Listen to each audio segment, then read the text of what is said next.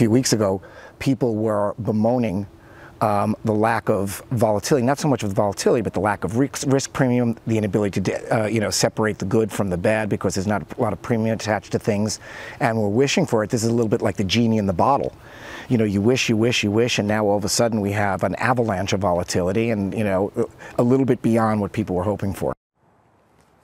Lloyd tackled all the things the market's been handed in the past couple of weeks. Europe, you guys are just talking about Europe. He said the decision-making process on economic policy there is not well constructed, certainly nowhere near what we have in the States. The Fed, he called them wise and courageous for standing up to those that have second-guessed them for years. And then, again, on Ebola, we said, Lloyd, how is your average investor supposed to manage and evaluate this risk about something we do not understand very well? Here's what he said. I wouldn't try to create another virus of fear that just has its own life to it. When people all of a sudden are afraid to mingle in the public or get onto, we're not there. And, if all you do is turn on the TV set and that's what anybody's talking about, I could see how your fears can play on you, but that's a kind of a virus itself.